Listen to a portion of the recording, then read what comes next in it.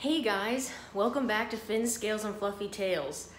I know, it's been way too long. I mean, I guess I did post a video like a month or two ago, but the video was recorded way back in March, and you guys have not had any kind of update on anything I've been doing and my pets for a really long time. And I want to say that there have been a few changes that have been kind of big, actually. One of the biggest ones is that I've had a few deaths in my pet family in the past few months. Cake, my Pac-Man frog, who was coming up on a year here in like this month actually, he passed away back in June. If you guys don't follow me on Instagram, you won't know about any of my pets that passed away the past few months. But Cake was a hard hit for me. He passed away seemingly very suddenly. I mean, he was eating all up until the day that he died.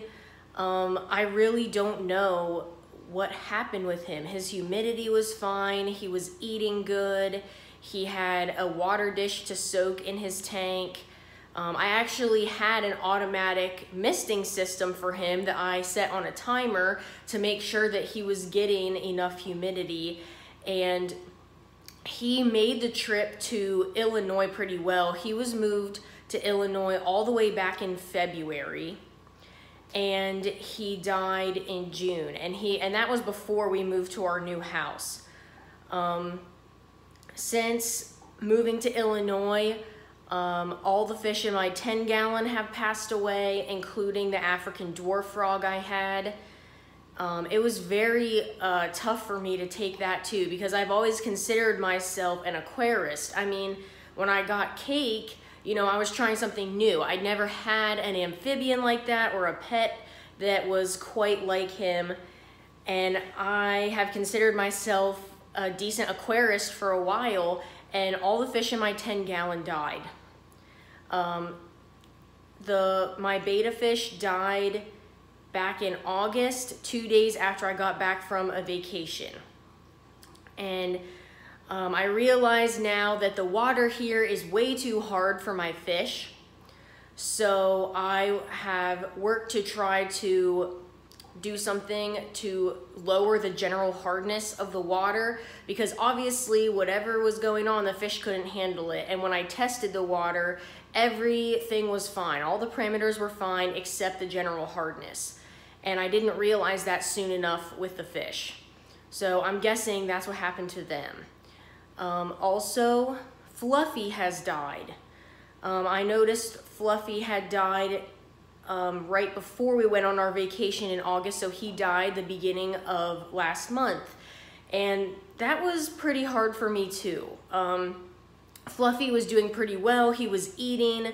Still not sure exactly why he passed away. And that was the hardest part about the death of Cake and Fluffy, is that I still don't know what happened to them. And I don't know if I will never know. But I do know that, you know, when I got them, I was trying something new. I'd never owned a tarantula before or a Pac-Man frog. And I did do a lot of research before I got them. But I have decided that I will not be getting another tarantula or a Pac-Man frog. I just don't feel right replacing them. And I just don't think they were the right pet for me. There have been a lot of big changes in my life recently. Of course, the environment that you see, the room I'm in, is completely new. And that is because back in July, my fiance and I moved into our new house. So we are homeowners now, no more apartment, which is awesome, which means I can have as many fish or as many pets as I want, and I don't have to worry about asking any kind of apartment complex or anything like that if I'm allowed to have them. So aside from updating you guys on everything that's been going on in my life, I'm going to give you a kind of a mini house tour of some rooms of our house, mostly the downstairs area because that's where my pets are. So the big changes that happened in my life was in May, I graduated from college, so I'm completely out of school now. I officially moved to Illinois that same weekend that I graduated, which we didn't really have a ceremony because of COVID, so it wasn't a huge deal anyway, like the actual graduating part. And then I moved all of my stuff out that same weekend, which was insane. And then I officially moved in with Alex, I guess, in June because my apartment in Ohio was then completely empty. And then last month, Alex and I moved into our new house. I guess it was July now, so 2 months ago. And I got a new job in June. Haven't found any work in music yet. For those of you who don't know, I don't have that many subscribers anyway, but I got a degree in music, so that's, you know, what I know about. But back in June, I got a job working at a dog daycare facility, which I'm not going to say the name on here because God forbid if they ever found this video, I don't want to I'm not a person that advertises where I work because I don't want anything I say to get me fired or to reflect poorly on the company. Not that I would try to, but you know, I'm just trying to be safe. So I'm not going to tell you guys the company I work for, but it's a dog daycare facility, and I've been really enjoying working with the dogs, although I do most of the time just feel like a chew toy. But you know, that comes with the job. And let's see. So I talked about moving twice. I graduated, I got a new job. And that's pretty much the biggest life changes that I've had the past 2 months, as well as some of my pets passing away. But I guess now I will get into showing you the house, or at least this room that I'm in. This is kind of like the pseudo pet room because that's mostly what's in here. So let me just turn the camera around. Okay, so I had to back way up to be able to show you guys the entire room before we walk in, but Alex and I call this room our sunroom, and it doesn't really have a door to go into it, but it's definitely separated by like this kind of wall. And we call it the sunroom because it leads out to our patio and our backyard. Our backyard is pretty small, it's not very big, and you can kind of see through these things. This is our backyard. There's the hose out there, our little patio. We don't have any patio furniture yet. We do have lawn chairs, but I eventually want to get a patio set. And this thing right here covering the window, I hate it. I really hate it because it's really hard to move and use, so eventually we will be replacing it with a curtain. This wall, I love this wall. The ceilings in this room are really, really high, and so we hung most of the paintings really high. This piece of art right here, I love. Now, I live in the Chicago area now, and it's super flat out here, and I grew up in Pennsylvania where it's really mountainous. So when we were in Hobby Lobby looking for stuff and I saw this, I knew I had to have it. And I saw this one too because it reminds me of my favorite place in the world, which is Raystown Lake. Because that looks like, you know, it's just a painting of trees and water. It looks like a mountain in the background. Had to have this painting too. Now this wall isn't quite done. Up here is the antlers to the buck I shot a while back. And my dad put it on a board for me, and I decided to hang it here in the house. And this picture, trying to get the light out of it, this picture is a photo that I took of Raystown Lake, probably, maybe like 7 or 8 years ago now, that I had framed. And another picture of Raystown will be going here on this side of the antlers as soon as we hang it. We don't have all of our art hung yet in our house, but we do have, we have most of it. And I have the picture already like ready to go. We just haven't gotten a chance to hang it yet. This is Gimli's tank. I don't know if I ever actually showed you guys Gimli's tank. There's a lot of glare on it right now. Let me see if I can fix that. So to try to get rid of the glare, I have closed the curtain on our double windows. But this is Gimli's terrarium. This is where I got it from. I actually got this at the same reptile show that I bought cake from last year. So since then, Gimli has been living in this. And this substrate is just dry eco earth, which is a digestible substrate. So if you have a leopard gecko, you can use this as substrate. He's got his water bowl, his calcium bowl. He's got a few poops in the corner that need cleaned, but this is what his tank looks like. That half log there is his warm hide, and his cool / humid hide when he's shedding is underneath that rock. And he actually really does love this piece of wood. Sorry, the glare is like really bad. I'm not so good at like filming tanks. This is a much better view with less glare. And that plant I got from Petco because I thought it tied it all together and made it look really nice. And here's the crickets down here that I keep for his food. And here we go. This is Pascal. Everybody wants to see him. There we go. And actually, I'm pretty sure Pascal's a female. She would be old enough to be able to tell whether or not she's female, and she looks female to me, but you know, I've been calling him a he for so long, it's kind of like, why change now? But Pascal is now in a 20-gallon long aquarium. So once we moved into the new house, we didn't have to worry about gallonage. I put him in a 20, and I added some plants that used to be in the 10-gallon because once the fish died, I tore it apart, and I'm going to show that tank to you in a second. But I added some more plants to make it look a little more full. Still got the same sand in there, her little log hide, and there she is. Pascal's been doing really, really well. Not really anything else to report. She has been completely doing her thing. And you know, I don't really know if she noticed that the tank was bigger because it's only 5 gallons bigger than what I had her in before. I originally had Pascal in a 15-gallon aquarium that I put her in when she outgrew her 10-gallon baby tank that I had her in. And I said to myself that I was going to upgrade her to a 20 when she grew bigger. And she didn't grow any bigger. She stopped growing at 4.5 to 5 inches long.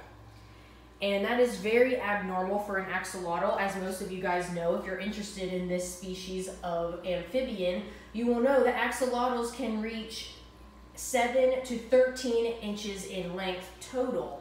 So having an axolotl stay at 4.5, 5 inches long is really, really rare. And that's why I always remind people that, hey, a 20-gallon is probably what you're going to need because not all axolotls are going to be like Pascal. Pascal was special, I guess. Not really special, but poor girl wasn't probably bred super well. I didn't get Pascal from a breeder. I got her from a local pet shop when I was living in Toledo. And I fell in love with her. And I don't know if it was actually her or just another leucistic axolotl, but they saved me one and I picked her up when I had the tank ready for her. And this thing back there, that little bag with the yellow stuff in it, that is very important. And when we get to the 10-gallon, I'm going to explain that to you guys.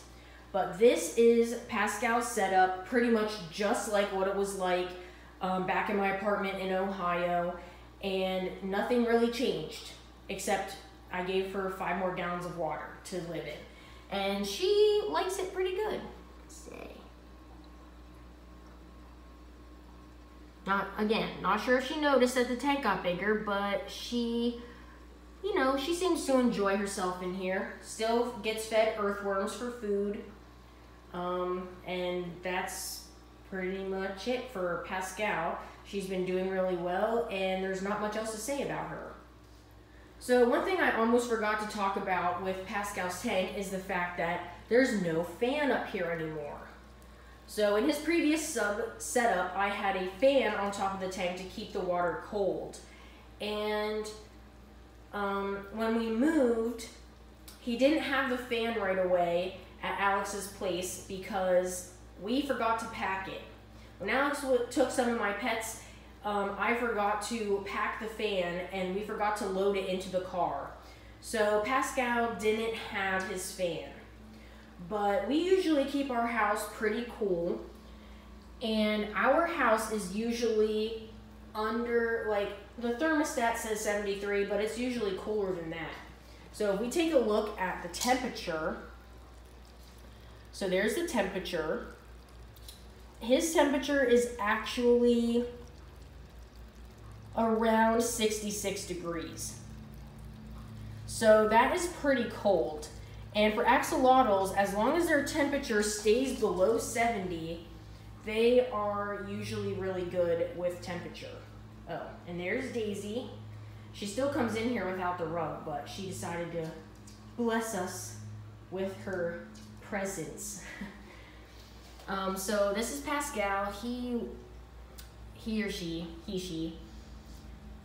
walks like that a lot. I think it's because, I'm not sure why. He doesn't get fed bloodworms anymore. When he was a baby, he got fed bloodworms as his main diet, mainly because I didn't have anything that was small enough for him. But now he only gets one earthworm every other day. And he still walks like that sometimes. And that's like his normal body shape as well. He's not like bloated or anything. That's pretty normal. But as I said before, he doesn't have a normal shape as most other axolotls do. But anyway, and that was Daisy protesting me moving closer to the tank. The reason I don't have a fan on here is because his tank doesn't need it. His tank naturally stays below 70 the way it is in our house, so I don't need to put a fan on his tank to evaporate the water super fast, so I don't. However, if I did notice, like maybe this winter when it starts getting warm and we have to do a lot more to heat the house and his water starts getting closer to 70, I will probably set the fan back up so that it keeps his tank cold. But if that doesn't happen and he doesn't need it, I'm not going to run the fan to evaporate all the water out. So far, his tank has been staying in a pretty good range under 70 degrees. So that is the last update I have for Pascal. And I just gave you guys one more shot of her cute little face. Anytime I talk about her, I have to remind myself to say her. And I know I just said him this whole time in the last clip. But it doesn't really matter. Pascal doesn't care. She can be whatever she wants to be. But I know you guys like to see him because of how cool she is.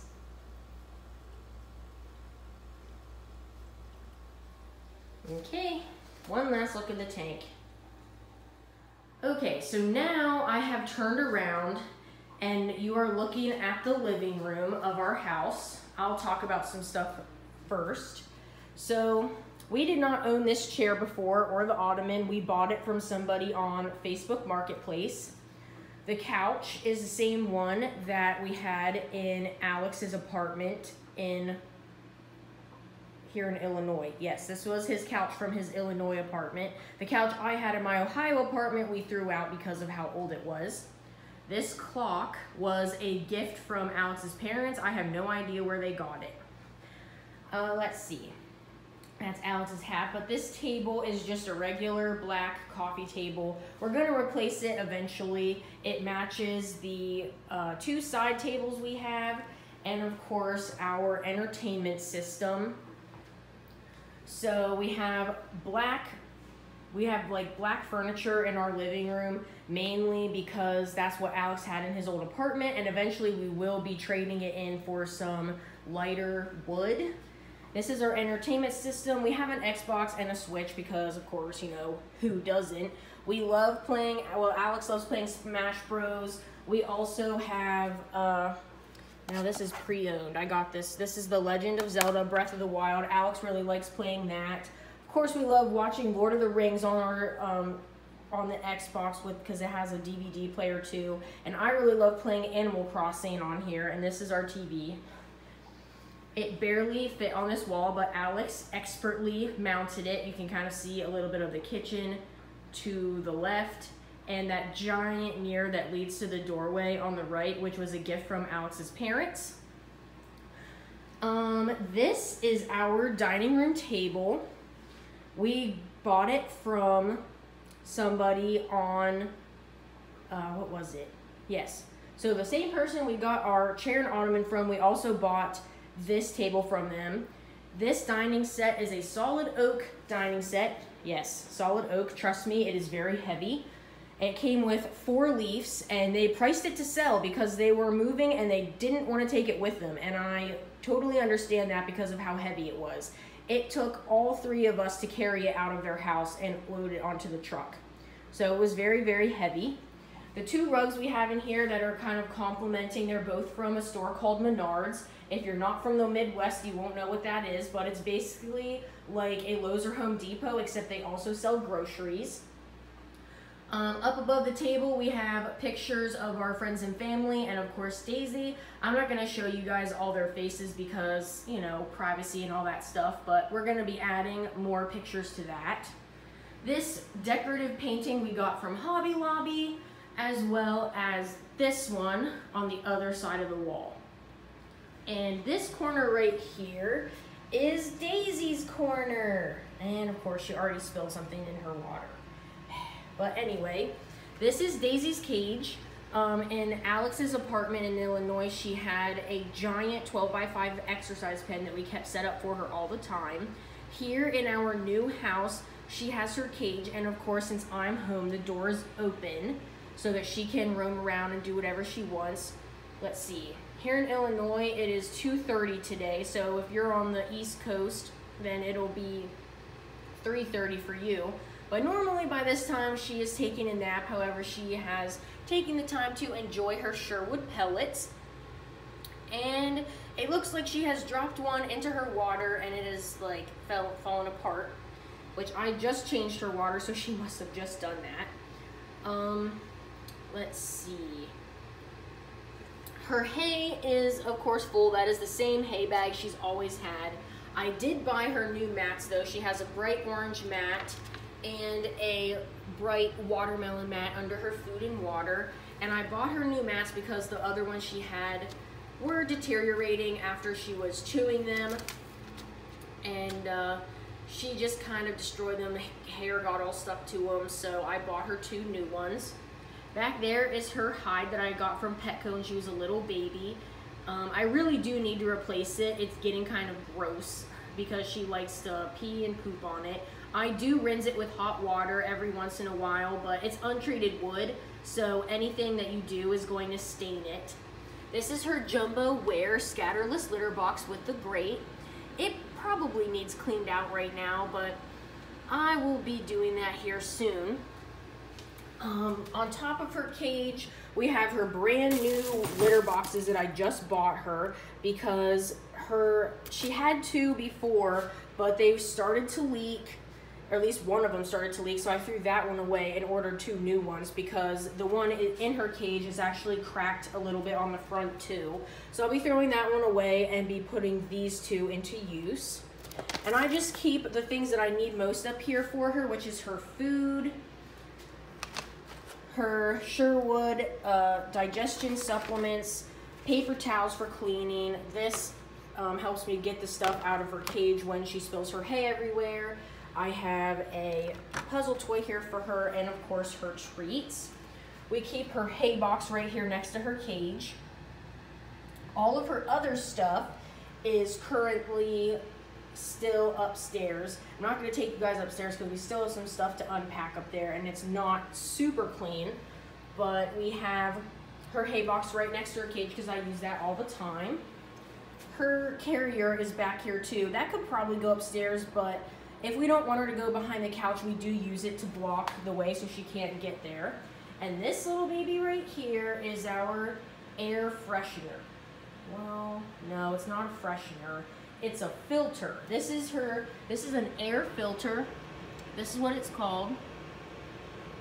And Alex bought this on Amazon. I'm not sure how much he paid for it, but it wasn't super expensive. It's not oscillating or anything, but we put this next to her cage to try to minimize any smells that come out of here. Now, normally Daisy doesn't smell, although, you know, when you live with animals, most of you will know that eventually you do become nose blind to like pretty much any of their smells unless it gets really bad. And when we have people over, we don't want them coming into our house and smelling rabbit. And Daisy doesn't usually smell, but occasionally her litter box does get kind of stinky. And of course, grass has its own smell, and we don't really want people smelling that. So we bought an air filter to help with that, and so far it's been really working. So that is Daisy's little corner, and she'll probably come out here eventually, but in the afternoon, she just likes to laze around her cage and kind of do whatever she wants, but I did just clean out her cage and like kind of sweep it out, so that's what she's doing in there, just kind of checking everything out. She never leaves anything the way I put it. If I put something somewhere, she'll usually always move it, so she just kind of likes everything to be where she puts it. So yep, that is Daisy's cage. And last but not least, we have the 10-gallon. So this is what the 10-gallon looks like now. It is, of course, completely different than what it looked like the last time you guys saw it. So after my fish died, I realized that I just wanted to start all over. I cleaned out everything, took out the substrate. I did clean the plants really well, and I gave the plants that I wasn't using to Pascal, which is why he has them. And I decided to do something I've never done with an aquarium before to this aquarium, which is I decided to make it a planted tank, which I will soon be adding shrimp to. I say soon, but it's not gonna be that soon. As you can see, it is not done. Right now, it literally has the bare minimum stuff in it, and I'm going to explain to you guys what happened. So when Aragorn, which that's what I decided to name my last beta, when he passed away, I bought some more test strips to make sure I had good ones. So these are the ones that I bought, and I tested the water. And when I looked at the strip, I realized that all the parameters were fine, except for the general hardness. So if you look on this bottle, it's kind of hard to see in this light. Might not focus. Okay, if you look in this bottle, the very top one, which is kind of hard to see, is the general hardness. On the end, there's a brighter pink one that says 1000. And then all the other colors, except for the 0, all the other colors in green is good general hardness. Where my tank was the red, the 1000 one. That is where my general hardness was when my fish died. So I realized that that was the problem. Now, when I lived in Ohio, I didn't have a problem with hard water, but here that is a lot different. Our house and this area has super hard water. So after I realized the water was really hard, I needed to figure out something to fix it. So this is what I came up with. This is the API water softener pillow. And I will tell you guys, it works. I bought this from a local fish store and I put it in the tank. Within 2 days, the 5 gallons of water that is in this tank was in the safe zone on the test strips. So I do have to add more water in here. I guess the only reason I didn't is because, you know, there's no fish in here right now and I don't really have that many plants, so I just didn't fill it up all the way yet. But that is what is going to be happening in the 10 gallon, as eventually I'm going to fill it up all the way. But right now I don't need to. And I'm going to explain to you what I did. But I got this water softener pillow and I put it in the 10-gallon. And then after I realized it worked, I bought another one from Amazon and I put it in Pascal's tank.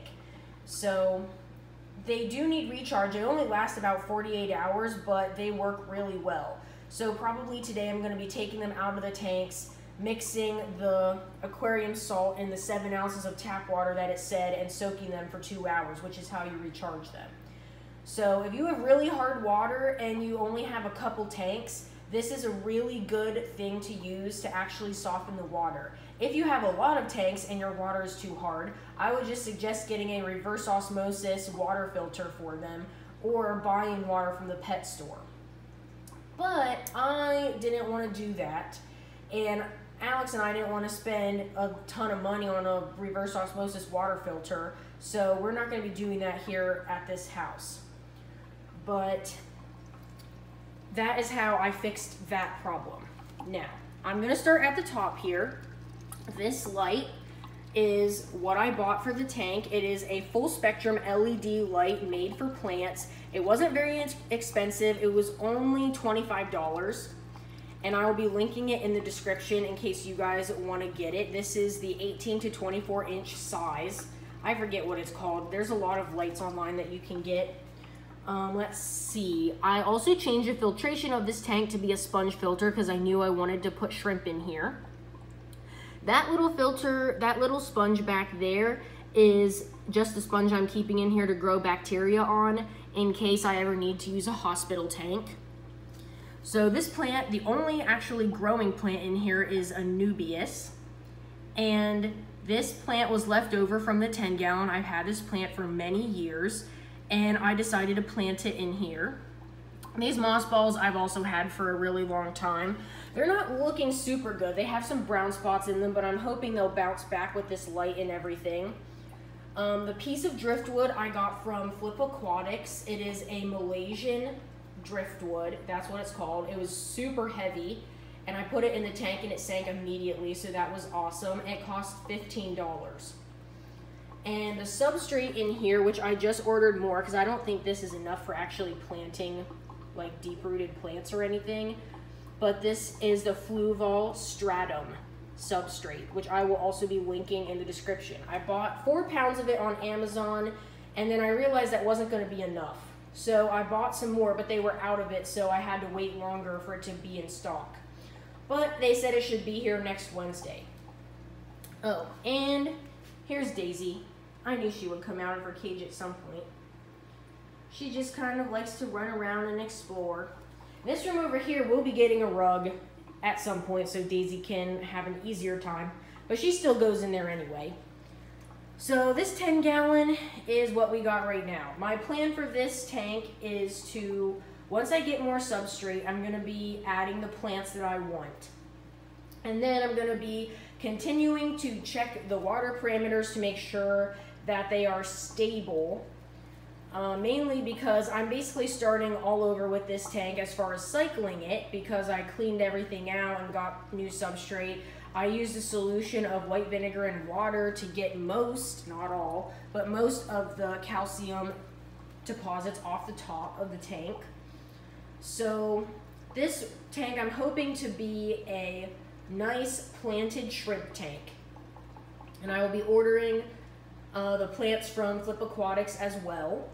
Not sure if I'm gonna get the shrimp online or if I'm gonna have a pet store order them for me, but I'll figure that out as the time comes. And then I'm hoping to try putting a betta fish in here with the shrimp. As far as the research I have done, it says that it can be risky, but it can be done.